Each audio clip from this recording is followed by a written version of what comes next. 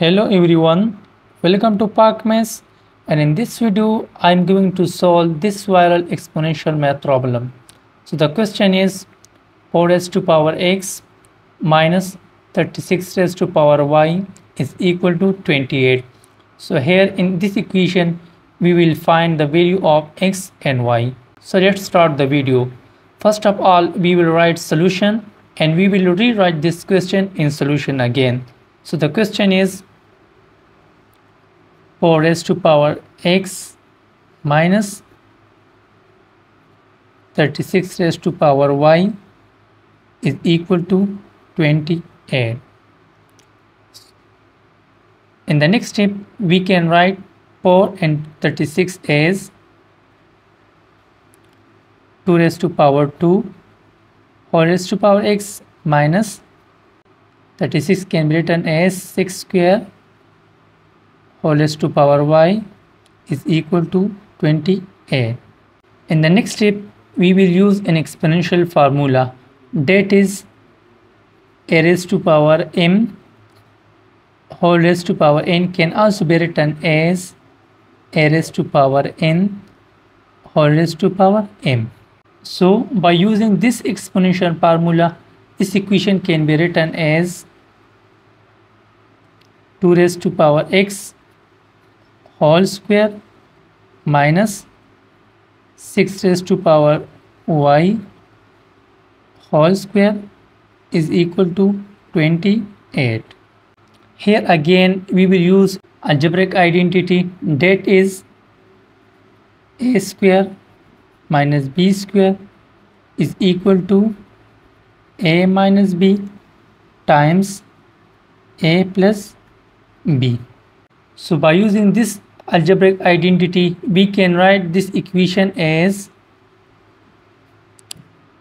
2 raised to power x minus 6 raised to power y times 2 raised to power x plus 6 raised to power y is equal to 28.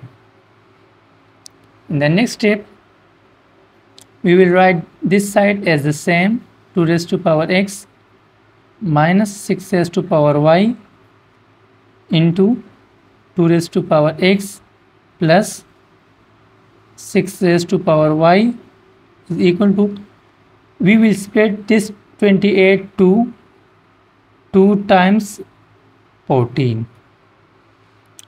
In the next step, this equation can also be written as 2 raised to power x minus 6 raised to power y is equal to 2 and 2 raised to power x plus 6 raised to power y is equal to 14. Let's say this may be equation number 1 and this may be equation number 2. Since we need to find the value of x and y, so we will add these two equations to find the value of x. So the first equation is 2 raised to power x minus 6 raised to power y is equal to 2, and the second equation is 2 raised to power x plus 6 raised to power y is equal to 14. So here these two terms will be cancelled with each other, and this can be written as 2 times 2 raised to power x is equal to 2 plus 14 gives him 16. To find the value of x, first we will simplify these two. So we will divide both sides by 2.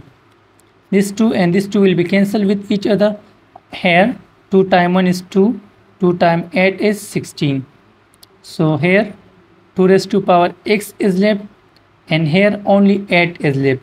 And we know that 8 can be also written as 2 raised to power 3. Here the bases are same. So we will compare the powers, which gives him the value of x, that is x is equal to 3. Now to find the value of y, we will, for this value of x, in equation number 2. So equation number 2 is 2 raised to power x plus 6 raised to power y is equal to 14. 2 raised to power x plus 6 raised to power y is equal to 14. So here we will put the value of x, that is 3. So it will become 2 raised to power 3 plus 6 raised to power y is equal to 14. We know that 2 raised to power 3 is equal to 8 plus 6 raised to power y is equal to 14. We will shift this 8 to the right hand side, so it will become negative. On the left hand side, 6 raised to power y is left, and on the right hand side it will become 14 minus 8.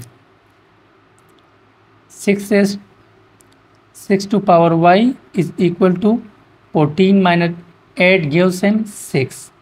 Here the power of 6 is 1. Again the bases are same. We will compare the powers with each other. So it implies that the value of y is 1. So finally the values of x and y are 3 and 1. Now we will put these values again in the equation to find out that the values of x and y are correct or not. So we will substitute the value of x and y in this equation. So we will write this equation again here, that is 4 raised to power x minus 36 raised to power y is equal to 28. So we will substitute the value of x, that is 3, minus also the value of y, that is 1, is equal to 28. 4 raised to power 3 means multiply the number 4 3 times. So 4 times 4 is 16 and 16 times 4 is 64. So it is 64 minus 36 is equal to 28. No, 14 minus 6 gives him 8 and 5 minus 3 gives him 2. 28 is equal to 28.